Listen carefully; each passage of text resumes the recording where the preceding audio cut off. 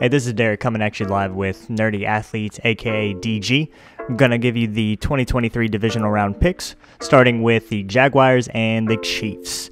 Jaguars got a good run going, however, the Chiefs are going to prove to be the better team. Their offense is going to be unstoppable, defense is going to be good enough to stop Trevor Lawrence, so I'm going with the Chiefs.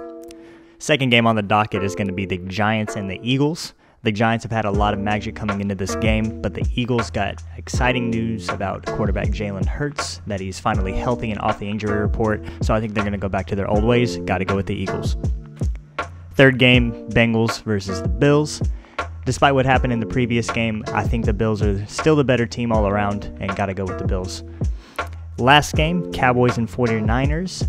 With the 49ers being inexperienced with Brock Purdy, I think that the inexperience is going to be hard to overcome. Dallas is going to come in with a chip on their shoulder, having lost to this game last year.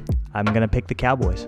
So that's my recap for the divisional round picks. Got the Chiefs, Eagles, Bills, and Cowboys moving on to the next round. This is DG with Nerdy Athletes.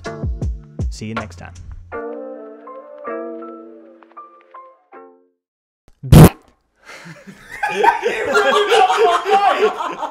Alright, just go ahead and go right back into it. You're good.